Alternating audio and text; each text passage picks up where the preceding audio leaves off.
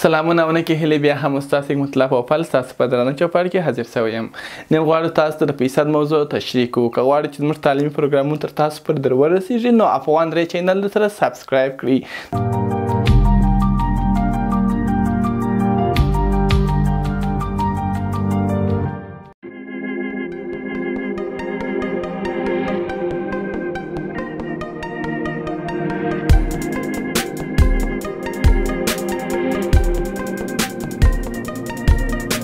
نو راځو تاسو ته د فیصد عملیه تشریح کوو. لومړی باید ووایو چې فیصد څه ډول عملیه ته ویل کیږي. فیصد چې دی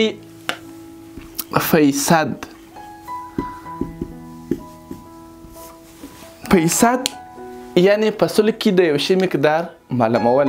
د سلو له قراره چې د یو شي مقدار معلومول دې ته فیصد وایي. که چا پوښتنه وکړه چې د فیصد د عملیې تعریف څنګه دی، د سلو له قراره د یو شي مقدار ټاکل عبارت له فیصد څخه دی.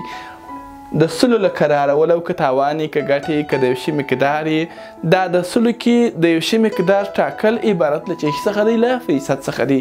فیصد خپل ځان ته یو خاص علامه لري.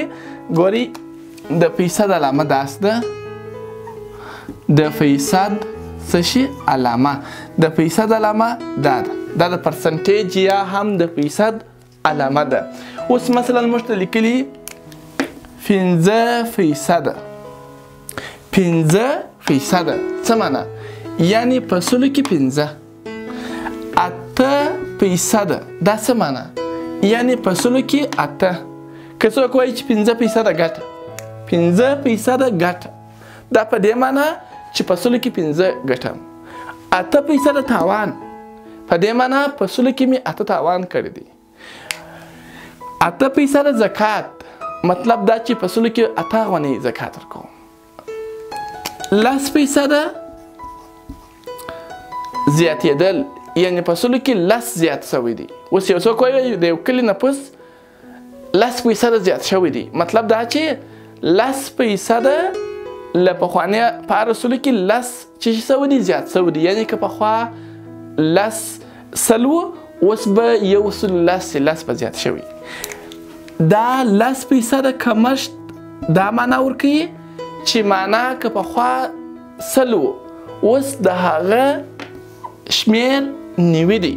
10% کمښت یعنی په 100 کې 10 کم که، د 100 څخه 10 کم کو 90 پاته کیږي. او 8% اضافه کېدل، اضافه کېدل بیا په دې معنا چې معنا د 100 څخه 8 اضافه شوي دي، بیا کېږي 108. نو فیصد خاص او خاص په سلو کښې د یو شي مقدار ټاکل دي. کېدای سي فیصدي کې یو شی اضافه سي، کېدای سي کم سي. فیصد په سلو کې د یو شي مقدار معلومول ته فیصد وایي. اوس تاسو ته زه یو څه ښیم چې تاسو به څنګه یو فیصدي د کسري شکل سره اړوي. ګورئ تاسو ته لیکلي وایي 8% په کسري بڼه ولیکئ. 8% په کسري بڼه یا په کسري شکل باندې واړوئ. 8% دا معنا یعنی د 100 څخه 8. ګورئ 5%. 5% په دې معنا یعنی ټول 100 له 100 څخه 5. ټول 100 یې او له 100 څخه 5. نو 5% معنا په 100 کې 5. 3%. 3% معنا د 100 څخه 3. ګورئ 50%. 50% په دې معنا د 100 څخه 50. که دا 0 له 0 سره اختصار کو څه شي پاتېږي؟ 5/10. که دا 5/10 نور هم اختصار کوي نو ګورئ دا پر 5 باندې 1، دا پر 5 باندې 2، یعنی مطلب دا چې 1/2. 50% چې دی دا 50% د 1/2 د کسري شکل سره هم برابر دی.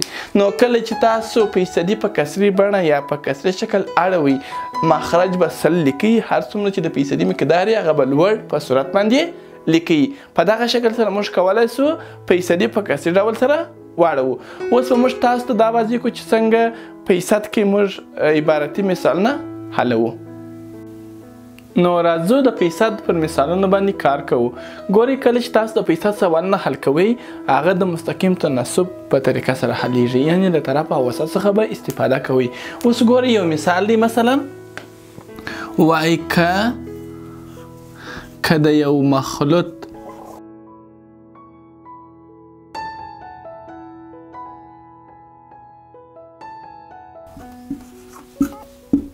وټاکئ.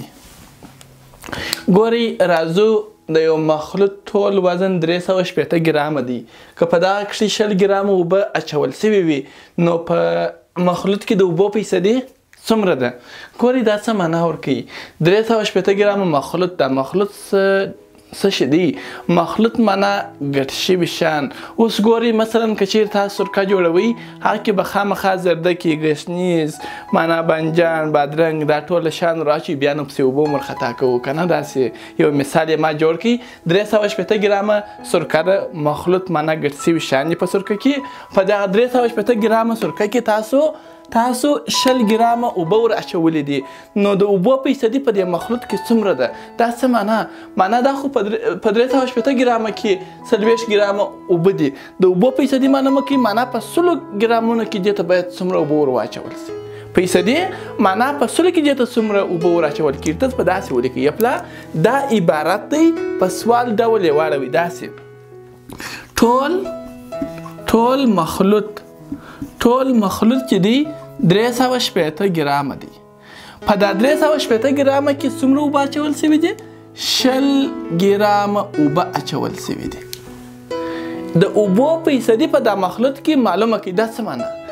یعنی په 100 کې دې ته څومره اوبه اچول کېږي.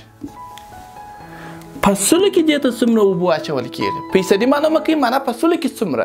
دا خو په 380 کې دومره اوبه اچول کېږي. فیصدي معلومه کړئ، معنا په 100 کې دې ته څومره اوبه ور اچول کېږي. 100 کې څومره اکس دی، ورک دی، نامعلومه دی. اوس بیا پیدا کړو. تناسب مخکې ویلي وو چې دا نامعلومه قیمت چې پیدا کوو کله چې تاسو دا اکس یا نامعلوم عدد پیدا کوئ، ګورئ یا وسطین ضربوو، معنا دا 100 را اخلو په 20 ګرامه کې ضربوو او پر 380 ګرامه به وویشو. ګورئ دا ګرام به له ګرام سره اختصار کو، دا یو صفر به له یو صفر سره اختصار کو. دلته موږ ته پاته دي دغه 100 ضرب 2 او پر 14 به تقسیم کو. که چیرې موږ راسو یو څه اختصار وکړو، لږ څه سوال ځان ته ساده کو، دا پر 2 باندې یو، دا 14 چې پر 2 وویشو دا به سي 18، دا جبتې پر 2 باندې 9، دا 100 پر 2 باندې 50. نور دا اختصار وړ نه دي. 50 په یو کې شي چې ضرب کوي، 50 په یو کې هغه 50 او پر 100 به وویشئ پر 9. کله چې تاسو 50 واخلئ پر 9 باندې یې تقسیم کړئ، یعنی دا 50 چې راواخلئ پر دا 9 باندې یې څه شي کوئ؟ تقسیم کړئ. 5.5% 5.5 رسیږي. فیصد علامه به ځکه ورته لیکو چې په 100 کې دا فیصدي موږ وټاکل، یعنی 5.5%. دا په دې معنا که چیرې په 380 ګرامه کې 20 ګرامه اوبه وي نو په 100 ګرامونو کې به 5.5 ګرامه اوبه ور اچوي. فیصدي یې 5.5%، یعنی په هر 100 کې به 5.5 ګرامه اوبه ور اچوو. نو دا یو مثال. اوس به راسو یو بل مثال به هم تاسو ته واضح کو. نو راځو دوام مثال ته چې یو بل مثال هم تاسو ته واضح کړم تر څو چې ښه پوه سئ. نو په فیصد کې دوام مثال زه تاسو ته یو مثال واضح کوم. ګورئ دوهم مثال چې دی هغه داسې یو مثال موږ ته راکوي. وایي که یو شخص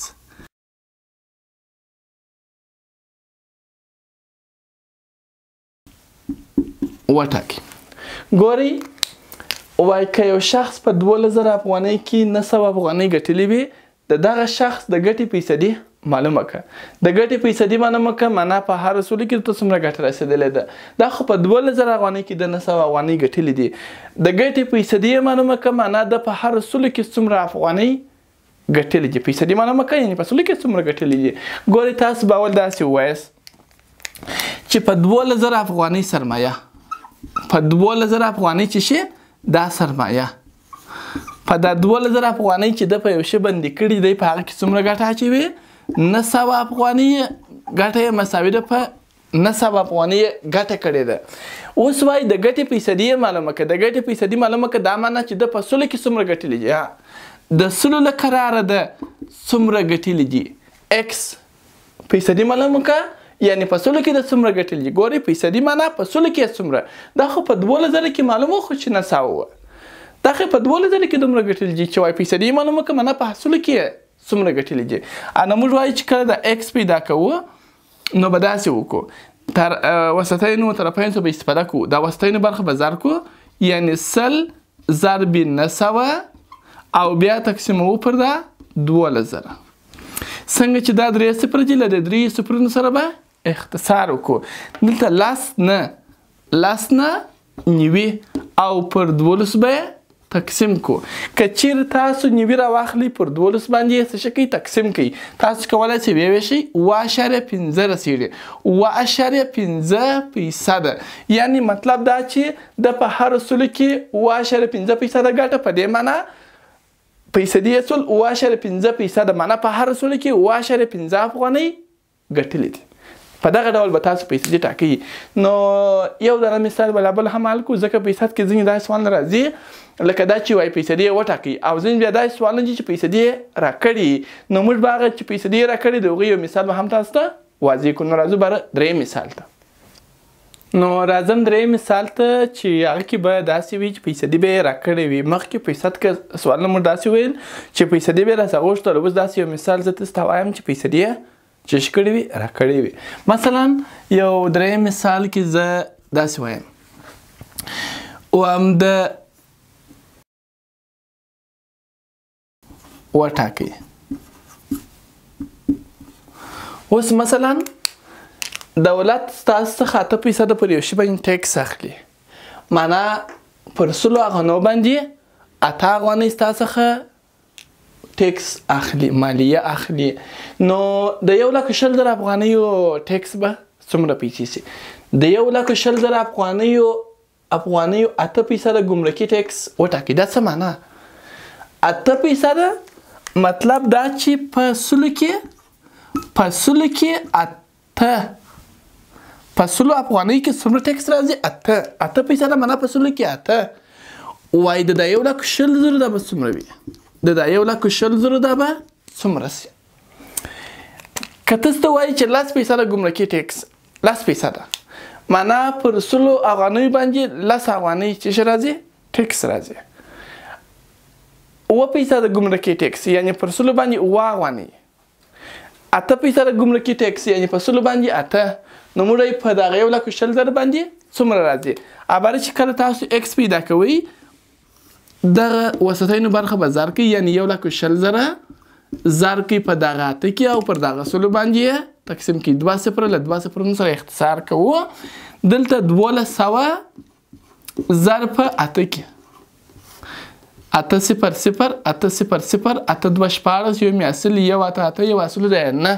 نو وایم چې د 1,20,000 افغانیو 8% ګمرکي ټیکس چې دی هغه 9,000 افغانۍ سره برابر دی. یا مثلا داسې یو بل مثال زه تاسو ته وایم.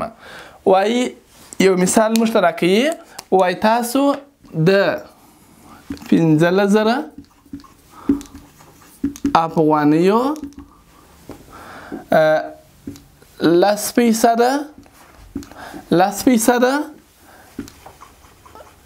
ټیکس وټاکئ. خامخا ټیکس خبره نه د 10% ګټې یې وټاکئ. 10% تاوان یې وټاکئ. دا ټوله شان نوم خو چې تاسو وراچوئ هغه چې تاسو هر شی خوښه وي. ګورئ کله چې موږ خپل تلیفون ته کارت جمع کوو 10% ټیکس راڅخه اخلي. یعنې که تاسو 100 افغانۍ کارت تلیفون ته جمع کوئ پر 100 باندې 10 افغانۍ ټیکس راڅخه اخلي. نو که چیرې تاسو د 15,000 افغانیو کارتونه رانیسئ ستاسو ټیکس به څومره پیسې راځي؟ دا اوس موږ معلوموو چې د 15,000 افغانیو 10% ټیکس څومره پیسې راځي. داسې ګورئ 10% ما تاسو ته ویل دا 10% معنا په 100 کې 10. که اوس 8% وایي بیا په 100 کې 8. که 6% وایي په 100 کې 6. څنګه چې اوس 10% دي نو په 100 کې 10. نو موږ په دې 15,000 کې څومره راځي؟ په دې 15,000 کې څومره راځي؟ نو کله چې تاسو اکس پیدا کوئ دا وسطینو برخه ضربوو یعنې یعنی سره 15,000 ضرب کوي په لسو کې او پر داسلو یې ویشو 2 صفر بله 2 صفرونو سره اختصار کو دلته 150 ضرب کوي په لسو کې ګوري زر دی سره زر دی صفر چې په دې درې سره عددونو کې ضرب کو خو نو صفر کېږي ځکه صفر چې عدد ضرب کو بېرته صفر کېږي او که یو په صفر کې ضرب کو هم صفر کېږي یو په 5 کې 5 او یو په یو کې یو بیا نو جمع کو دا صفر خپله صفر صفرونه چې جمع کو بیا هم صفر صفر او 5 چې جمع کو 5 او دا هم خپله یو نو به موږ ووایو چې د 15,000 افغانیو 10% ټیکس چې دی هغه 1500 افغانیو سره برابر دی دا و د فیصد د حل طریقه او فیصد کې به ځینې وخت دا سوال ما تاسو ته ویل چې فیصدي څخه غواړي او ځینې وخت کې چې فیصدي یې درکړی په دغه شکل به تاسو حلوي له توجه څخه مو مننه